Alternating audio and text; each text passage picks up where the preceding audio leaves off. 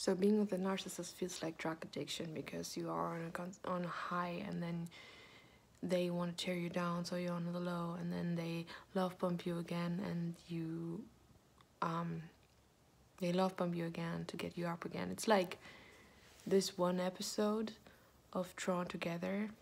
Funny that I remember the name, Drawn Together, where you have the Ling Ling, which is like the Pikachu, and whenever they make Ling Ling feel good, it absorbs some kind of fragrant, and they lick it to get high. That's like the narcissist.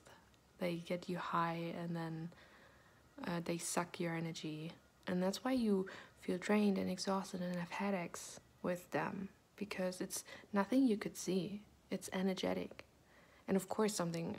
It's what they do as well. It's like the abuse and the argument and the like control and manipulation they put you through.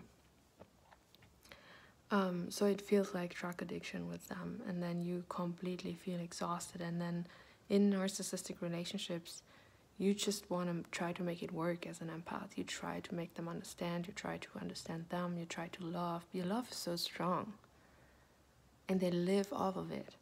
You are what they want. They want to be they want to be you, they want to have your energy and your light. They want to steal your light from you.